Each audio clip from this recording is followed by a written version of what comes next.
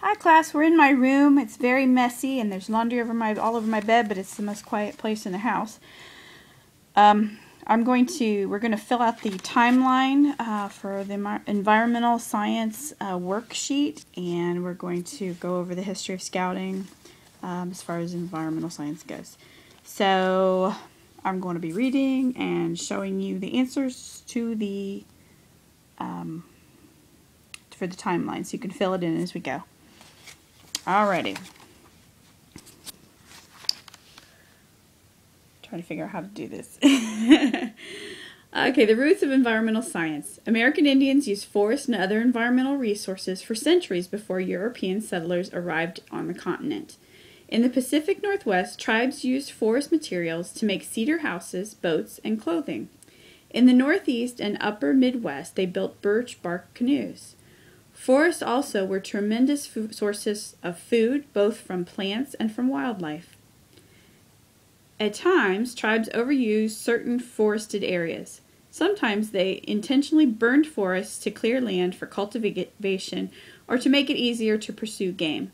If a forest became overused or too heavily damaged to support a tribe, the group would move on and the forest left alone would recover. Okay, so that first box is 1500s as Native Americans moved so that the land could recover.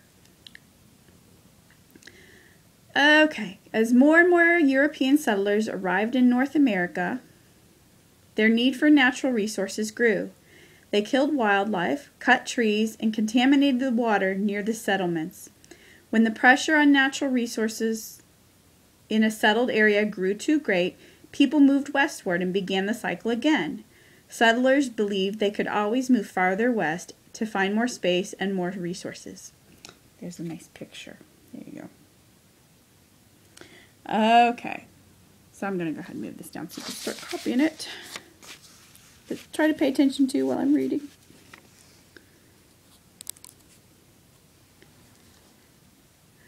Early on, however, some settlers realized that the abundant natural resources on this new land were not limitless.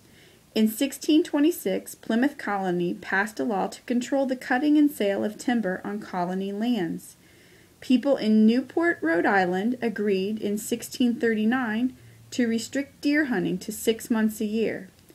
In Pennsylvania, in 1681, William Penn decreed that 1 acre must be left forested for every 5 acres of forest that were cleared.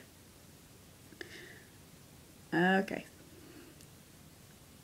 So you can see there, I have, if you can't read my writing, 1626, Plymouth, they had the timber laws. 1639, Rhode Island, they had deer hunting restrictions. They could only hunt 6 months out of the year. And in 1681, Pennsylvania, for every 5 acres cleared, you had to leave 1 forested. Got it? Okay, so it doesn't look like nothing happened in the 1700s. Okay, so here we go. Nice shadow on there. Okay. By the 1830s, people such as artist George Catlin and naturalist Henry David Thoreau were writing about the need to preserve some of the unique environments of North America in national parks.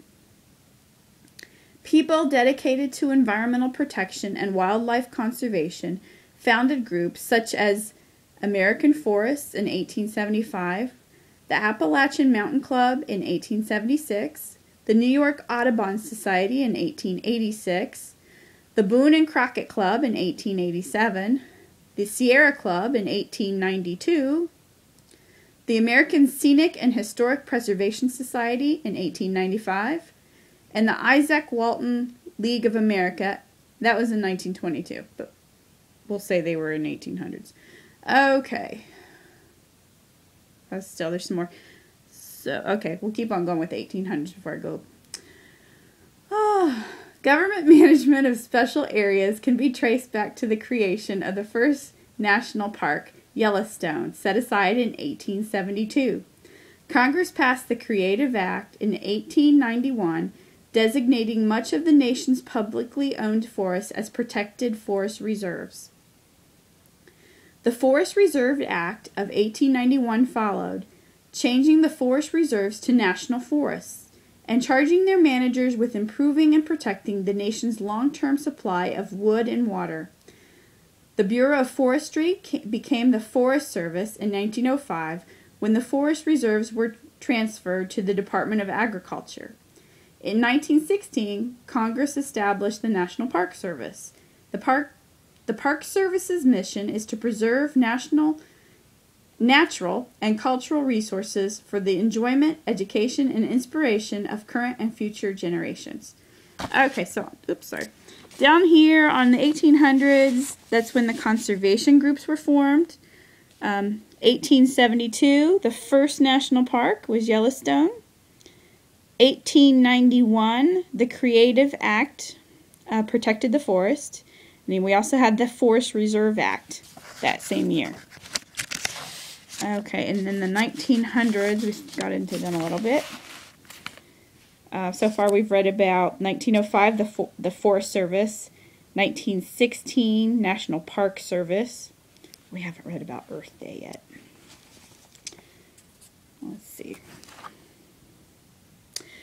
In the decades that followed, forward-thinking agency personnel and a conservation movement made up of dedicated citizens established the idea of protecting some forests and other wilderness areas as reminders of the way they were before humans intervened, and of balancing the use of public lands for recreation, timber, and biological resources. The Multiple Use Sustained Yield Act of 1960 officially established multiple use management of the forests. Okay. The Bureau of Land Management, the U.S. Army Corps of Engineers, the Fish and Wildlife Service, and Natural Resources Conservation Service, and other public agencies also strive to manage public lands that fall within their administrative boundaries. State and local agencies oversee smaller acreage of public lands. Private landowners with forested properties, from large forest product companies to families with a few acres of trees around their homes, have a stake in proper management of forest resources too. Okay. During the late 1800s and early 1900s, people began to speak about human activities that were causing serious environmental problems, such as air and water pollution. American zoologist William T. Hornaday wrote about the need to protect wildlife in North America. In 1907, a scientific study by M.C. Marsh showed how fish were hurt by industrial waste released into water sources. In 1962, Rachel Carson published Silent Spring, a book that discussed the dangers to the environment from using the pesticide DDT. Carson and other people who wrote about the environmental effects of human activities helped make the public aware of environmental concerns. This public awareness led to the designation of April 22nd as Earth Day. There's Earth Day. The first Earth Day in 1970 sparked an environmental movement in the United States. As a result, the U.S. Environmental Protection Agency, EPA, the Council on Environmental Quality, and many state and local environmental agencies were established. Today, many laws protect our air, water, land, and wildlife resources. So I didn't say anything about the 2000s, so I just put we had lots of laws, because I'm sure there were lots of laws passed in the 2000s. So let's go up here and go through this slowly, make sure you got it all.